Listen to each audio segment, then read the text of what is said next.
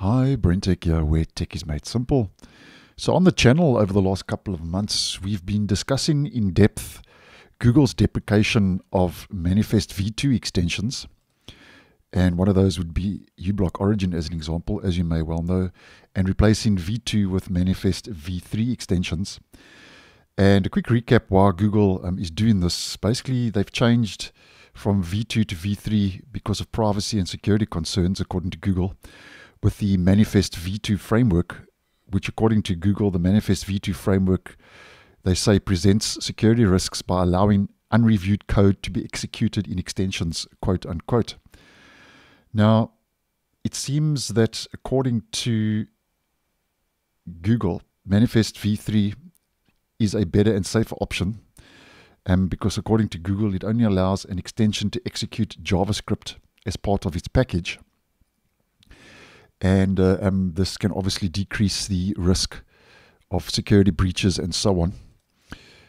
And just to let you know now that it seems that this may all be in vain, because a recent post by Windows Central, which I'll leave linked in the description, indicates that Google Chrome's Manifest v3 framework could pose a major security threat, over and above what Google has said regarding the increase in privacy and security. And I thought this was interesting, so just a quick overview.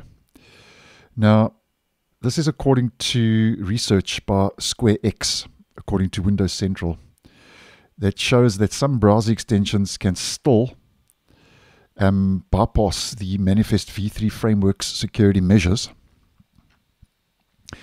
And according to the research done by the so-called SquareX, malicious browser extensions can bypass the Manifest v3 framework security, which at the end of the day grants that extension unauthorized access to things like live video streams, including Google Meet and Zoom on the web.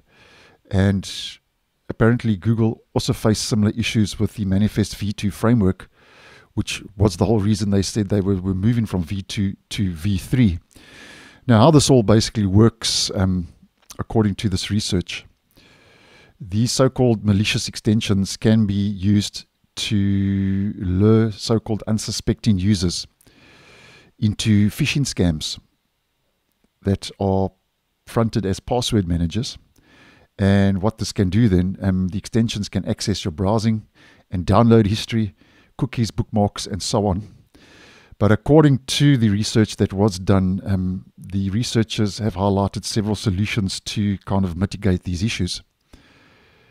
And these include fine-tuning, they say, policies that allow administrators to control extension access based on reviews. So that would be over on the Chrome Web Store, and ratings as well over on the Chrome Web Store, and extension permissions and the actual update history of that actual extension. So they have got a couple of recommendations in place, but the main thing I wanted to get across was that this research firm, as mentioned, called SquareX,